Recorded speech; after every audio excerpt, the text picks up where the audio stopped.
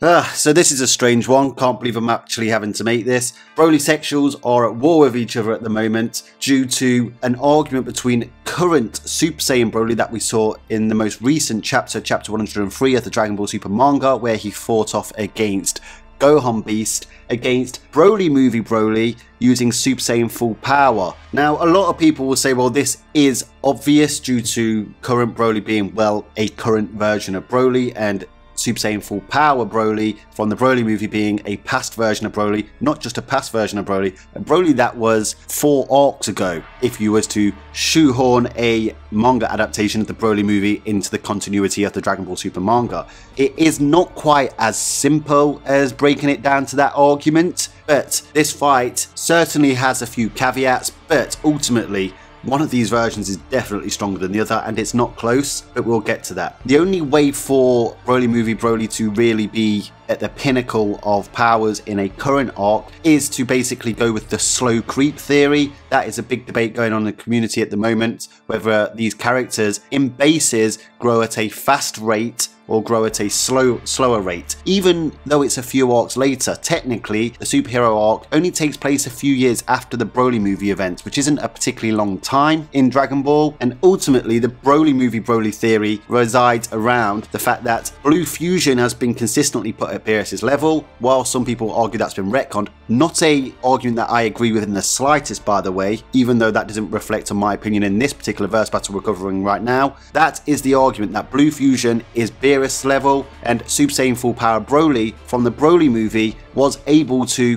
withstand big blows from that level of power in the Broly movie when we saw Super Saiyan full power Broly versus Gogeta Blue. And obviously some people will even go as far as saying, well, the manga doesn't necessarily have Super Saiyan full power. Whether it does or not is hard to decide at the moment, but ultimately it doesn't really matter. Broly, using some variation of a Super Saiyan form in the manga, was still able to push Gogeta Blue to using an amped Kamehameha. It's irrelevant really. Of course there are a few other conditions other than just the Beerus Blue Fusion comparisons, and that is the likes of Moro being stated to be the toughest. Certainly something I think is a plausible argument for Broly movie Broly not being the strongest, but ultimately that can also be argued for toughest meaning the hardest to beat. It did take them quite a long time to defeat Moro as opposed to other villains. I think the only other one comparable, and someone mentioned this in my comment section, so guys, I do read my comment section, I do take all your arguments into account. Somebody stated, well, it actually took them a year in the time chamber to defeat Perfect Cell, which is a very plausible argument, but at the same time, in the real world, it actually didn't take them as long as it did with Moro. The MC of the series, Goku, also was defeated by Moro multiple times until he eventually got Silver-Haired Ultra Instinct,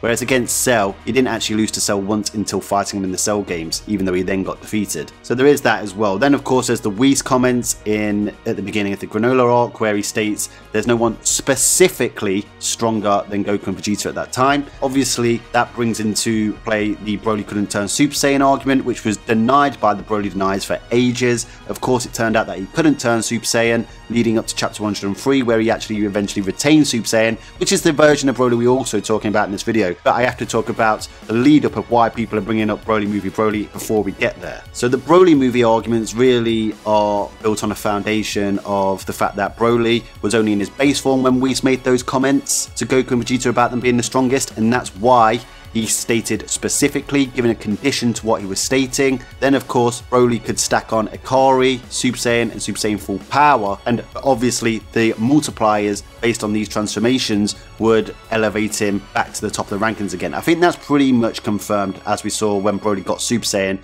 It basically put him on Gohan Beast's level. And from all the information we have so far, this is likely just a regular Super Saiyan. So his base is pretty damn strong. We know it's at Super Saiyan Vegeta's level. We know in the Broly movie, however, that base Broly had gone way past Super Saiyan Vegeta. This implies that Vegeta has had a faster power creep than Broly has in their base forms since the Broly movie event. Now, some people don't believe Broly has Ikari in the manga adaptation, which means that Broly in his base was able to push Goku and Vegeta to Super Saiyan Blue, which would actually make the power creep of Goku and Vegeta a lot faster in comparison to Broly's, but only goes on to help the Super Saiyan full power Broly movie version in terms of his overall raw power. Now, there are a few other caveats when it comes to arguing for Broly movie Broly being the strongest, but like I said, is mostly predicated on the fact that he somewhat scales to a Blue Fusion. Blue Fusion has consistently been put on Beerus's level. Some people, once again, argue that's been retconned. I don't agree with that at all. I did make a video on why Blue Fusion may still be at Beerus's level, and whilst Beerus is still the goalpost, it's not necessarily been moving. His goalpost was just simply never really truly set, except for at the level of Blue Fusion, and that particular argument is easy to get around if you actually just apply a slow creep theory, which is actually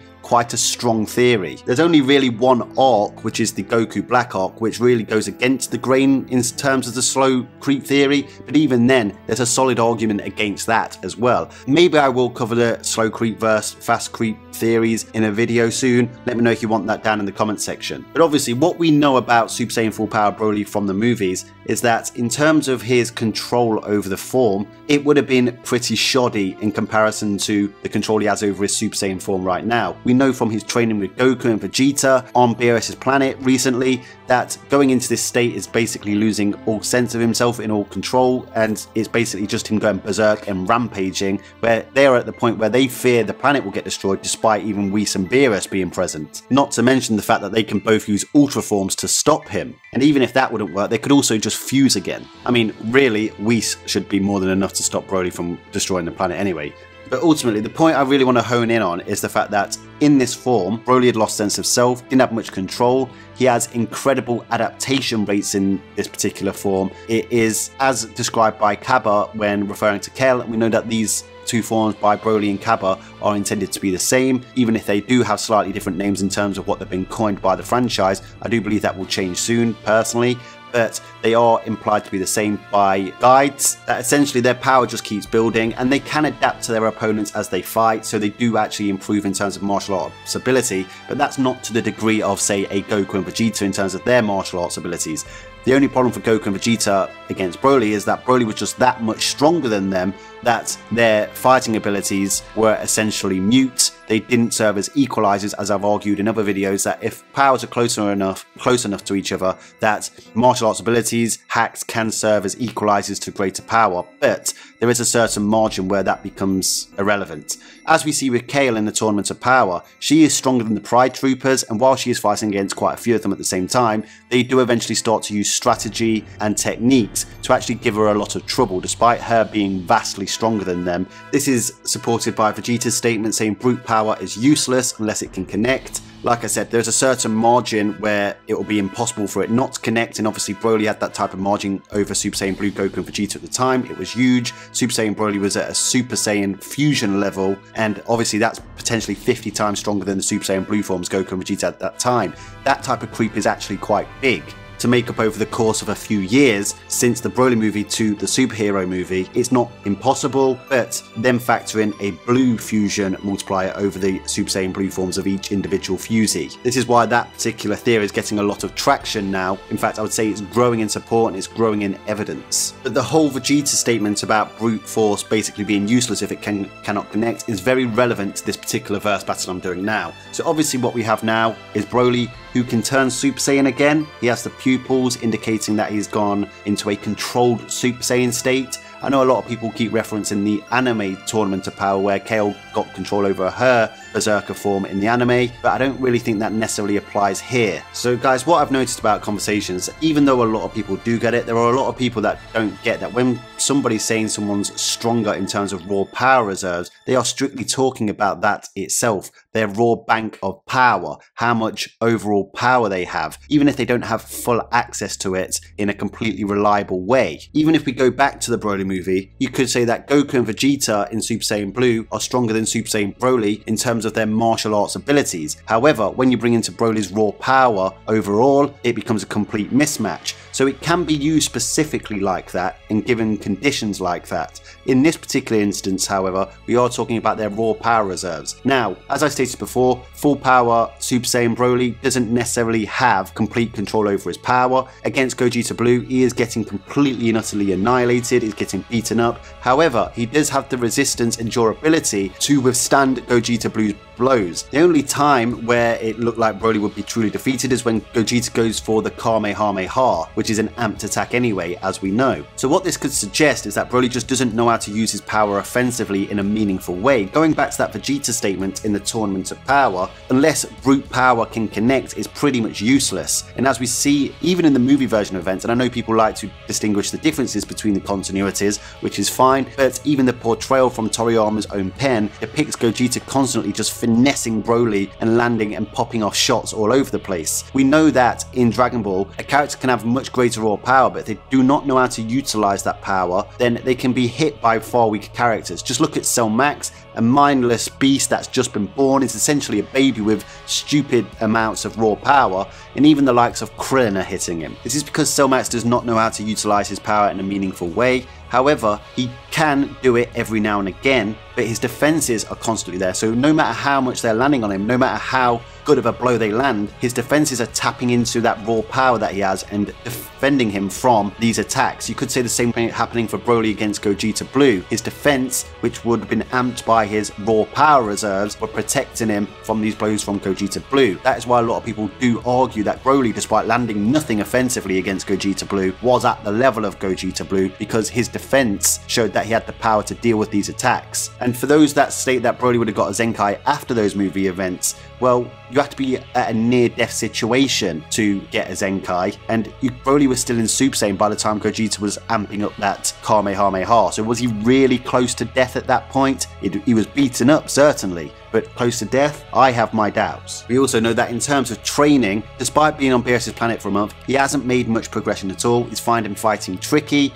and as we talked about earlier, Vegeta in base has had a faster power creep than Broly has in base since the Broly movie. Yet still, going regular Super Saiyan, like I said, likely a grade 1 Super Saiyan, not even a grade 4 Super Saiyan, Broly was able to be somewhat relevant to Gohan Beast, but to get to those levels and to be at ultra levels by just going Super Saiyan without Akari and Super Saiyan full power is incredible. Not only that, he now has some control over this form. So even if you was to argue that Broly movie Broly had more raw power reserves than controlled Super Saiyan Broly, controlled Super Saiyan Broly can actually use his power in a much more meaningful way. And I'm going to bring up a graphic in just a moment to put this into perspective, as I know a lot of people really care about this argument. I don't want to give a false impression of this argument, but ultimately what I am trying to say is that this current version of Broly, even if he was to be weaker, and I'm saying if, then he has much more control over this form and can use his power in a much more meaningful way than Broly movie Broly could. Broly movie Broly was just going berserk and his power was out of control. Would he have been able to tap into his max power every now and again? Sure, but that's what this whole story has become about, is being able to use your power efficiently and with precision. That's what makes Ultra Instinct so special. That's what makes Jiren being able to use nearly 100% of his power completely efficiently so special.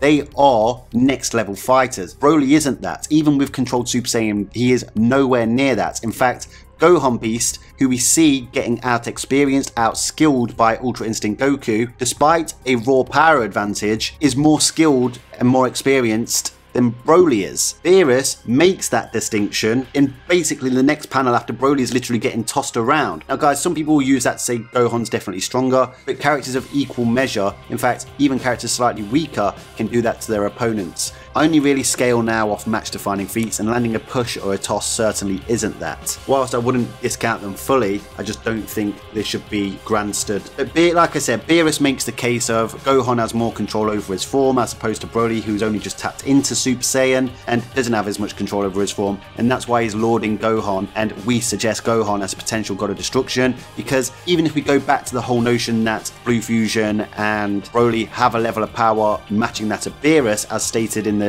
Broly movie by Goku, Broly has no control over the form, so he would just be a rampaging god of destruction if he was to ever become a god of destruction. But I think it's fair to say, even if you believe in the slow power creep, by now, given the boost in power that Broly's had, him at Super Saiyan full power in a controlled Super Saiyan state wouldn't be that far behind the Broly movie events anyway. And if you take into account fast creep, then a Super Saiyan current Broly would be stronger than a Super Saiyan full power Broly. But if we go by the slow creep, because that's what people keep arguing and that's what people are falling out about, then even so, this current Super Saiyan Broly, with the little bit of training that he's done, the fact that he has his mind intact, unless you take into account that the Broly movie Broly would still continuously keep growing in power, and there is an argument there that he had actually capped off against Gogeta Blue, so that's the version we're using. A current Super Saiyan Broly would have the tactical know-how on how to deal with just Broly movie Broly's raw power advantage if he has it. If he doesn't, then this battle is really one-sided. But ultimately, the kicker is that current complete Super Saiyan Broly still has the potential to go Super Saiyan full power or Legendary Super Saiyan.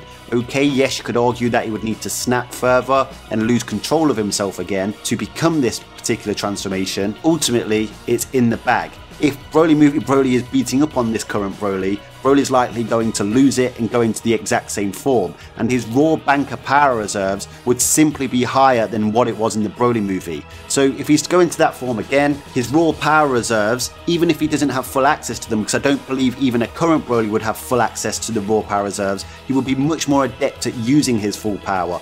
This fight wouldn't be close. And even if you wanted to grandstand the blue fusion at Beerus' level, even then you could say, well, this current Broly, if he went into that form, if he went into that state, he would likely surpass the blue level forms of fusion and be even stronger than Beerus. After all, even in the manga, we know that Black Frieza is close to Beerus. Gohan Beast and Black Frieza is a debate to be had, and I'll be covering it on my channel very soon. But Gohan is literally suggested as a god of destruction by Whis because of his raw power reserves and control over that raw power. And we already know from chapter 101 that Goku was told that he would have to surpass Beerus in order to become the god of destruction. Obviously, we know these characters don't want that role, but you could argue that the prerequisites to become a god of destruction for Universe 7 have been set, and it's based on power and control of that power. The fact is, we really have to make it so that current Broly cannot go into Super Saiyan full power just to make Broly movie Broly have any single chance at all. And I do think there is an argument for his overall raw power reserves being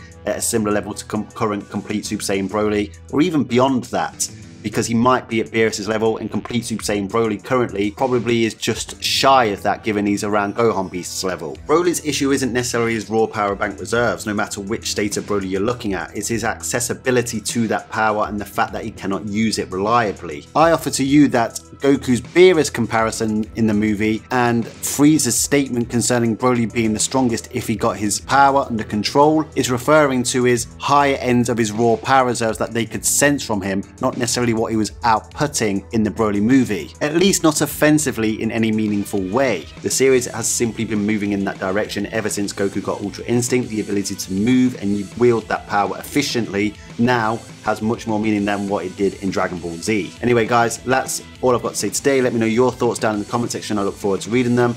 Until next time, Ad Astra.